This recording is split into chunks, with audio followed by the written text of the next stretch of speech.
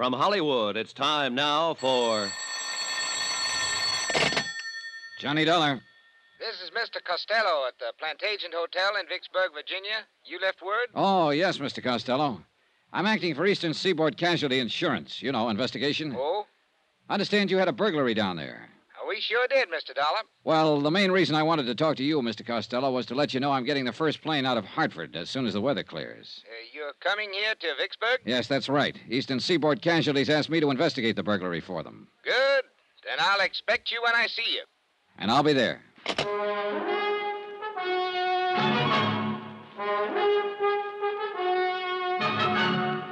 Tonight and every weekday night, Bob Bailey in the transcribed adventures of the man with the action-packed expense account, America's fabulous freelance insurance investigator. Yours truly, Johnny Dollar.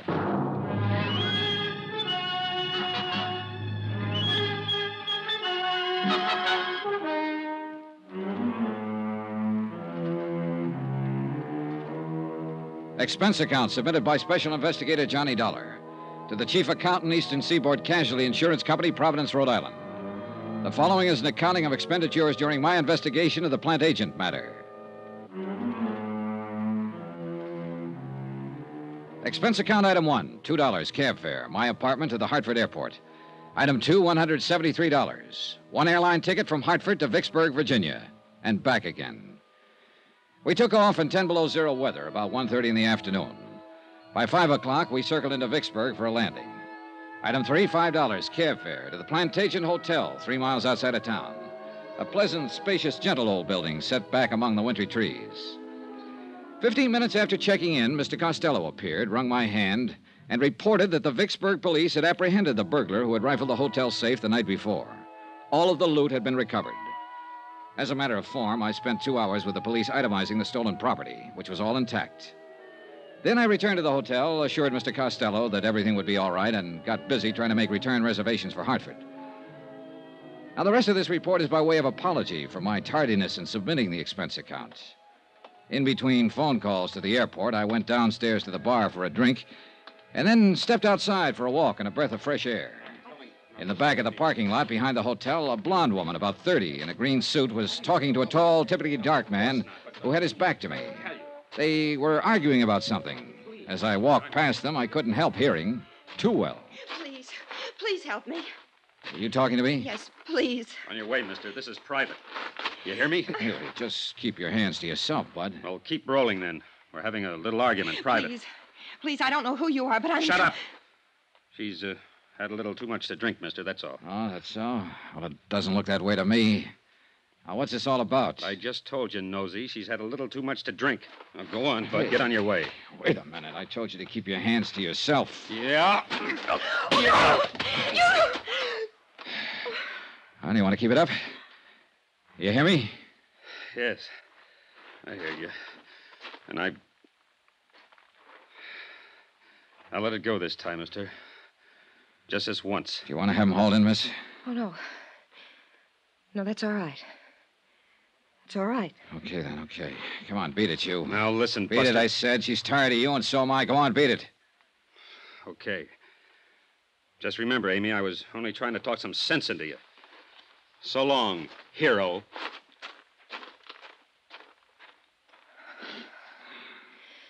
Thanks. Thank you very much. That was awfully kind of you. Okay, did he hurt you? Yes. Where it hurts the most, I guess.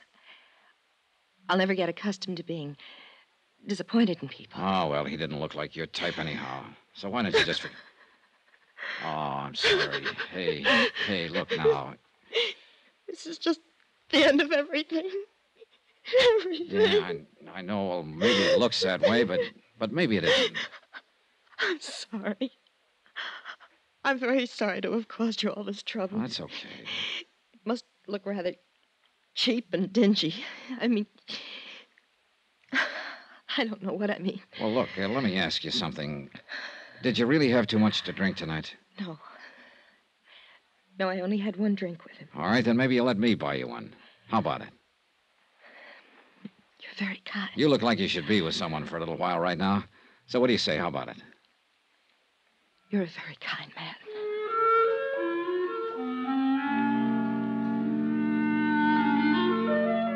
And that's the way it began, in the parking lot outside of the Plantagent Hotel in Vicksburg, Virginia. She trembled a little when I led her back inside to the warmth of the bar and the people and sat her down at a booth. Looking back on it now, I guess we had a rather strained, one-sided conversation. She did all the listening and seemed preoccupied with her problems, whatever they were. Even though I'm not the greatest wit in the world, I did manage to get a faint smile out of her. It was a nice smile from a warm, frank mouth. Item 4, 2 drinks for us.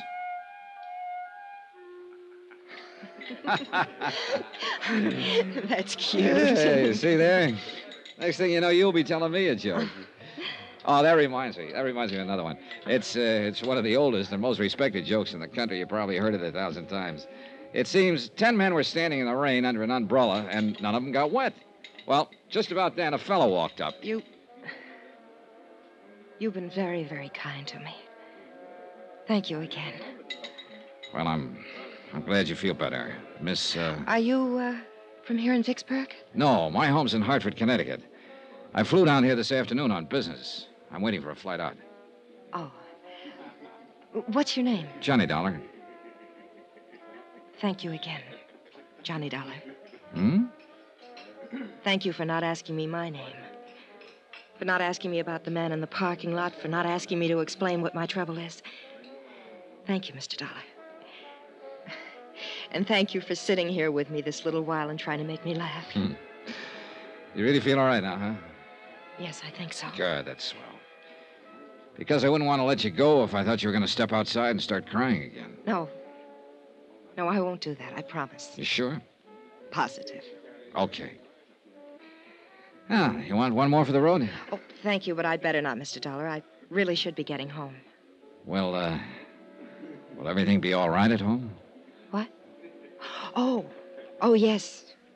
He wasn't my husband, or my boyfriend, even. He won't bother me. Okay, then.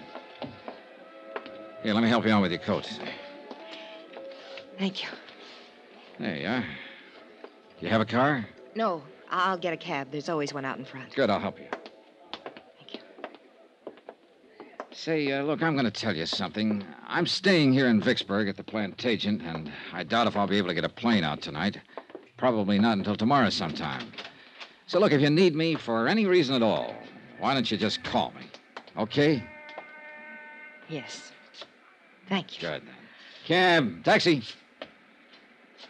You're still worried about him, aren't you? Why do you say that? The way you looked around when we stepped outside here just now? Would you like me to see you home? Oh, no, thank you. You've done enough already. And about him, I made a mistake, that's all. Oh, we all make mistakes, so forget about it. Well, I'm afraid this one can't be corrected very easily. But here's my cab. Good night, Mr. Dollar. Good night. You and I will probably never meet again. But I shan't forget your kindness. Thank you. Okay, good night. Downtown, please. I hope you have a nice trip home, Mr. Dollar. Hey, whoa, driver, hold it. Hey, anything wrong? What is it? I don't know. I have the strangest feeling. Wait a minute, driver. Hey, look, do you feel all right? You're shivering. Yes, I know Oh, it hurts. Oh, what hurts? It hurts. I didn't think he... What is it? What can I do? Help me. Please, Mr. Dollar. Help me. Let's go, driver. She fell back across the seat of the cab, writhing with pain. I took her in my arms and tried to find out what it was, but by that time she wasn't able to speak. In another 10 seconds, she was unconscious. The cab driver delivered us to an emergency hospital 5 minutes later. They carried her in through the ambulance entrance. I let the driver go and waited around the desk to see if I could learn what happened. Just waited. Vicksburg emergency. Waited. One moment, please. Go ahead, please. Vicksburg emergency. Not at this time of the night, sir. You'll have to call first thing in the morning. I'd suggest any time after 7:30. Yes, sir. Yes? Hey, look, would it be all right to go back and talk to the doctor now? I'm afraid not, sir. Well, Could you bring him out here? I've been waiting for quite... I'm sure he'll be out in a very short while. He knows you're waiting to talk with him. I thought maybe he forgot me. No, sir. I just want to make sure she's all right. The doctor will be out. Vicksburg Emergency. Just a moment, I'll connect you. Go ahead, please. Has she had many of these attacks, sir? Oh, I don't know. I just met her. Oh. Well, if you'd like, we could call you at home and let you know how she is. This isn't my home. I'm on my way out of town as soon as I can get a plane. I'll wait. Certainly.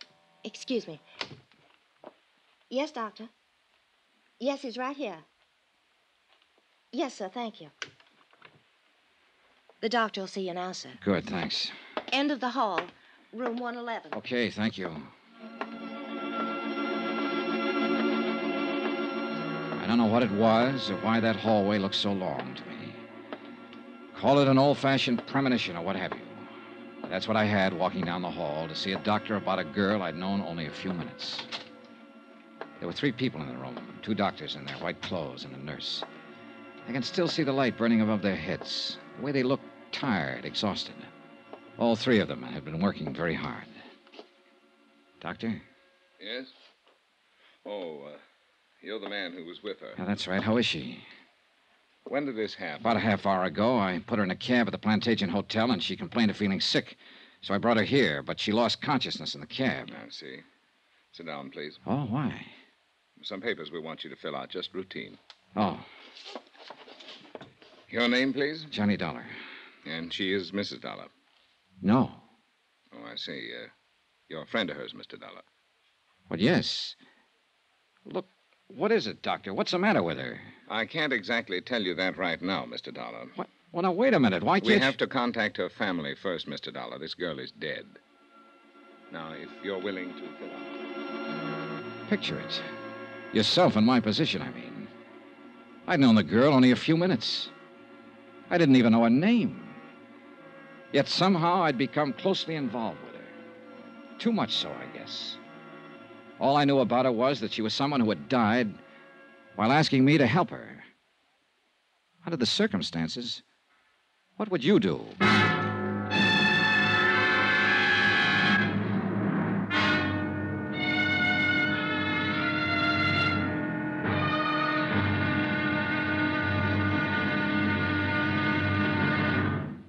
Now, here's our star to tell you about tomorrow's exciting episode of this week's story. Tomorrow, how can you help a dead girl?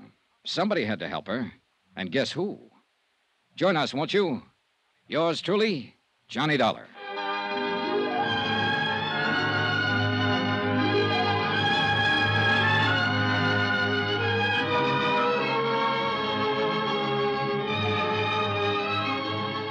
Yours truly, Johnny Dollar, starring Bob Bailey, is transcribed in Hollywood, written by John Dawson. It is produced and directed by Jack Johnstone.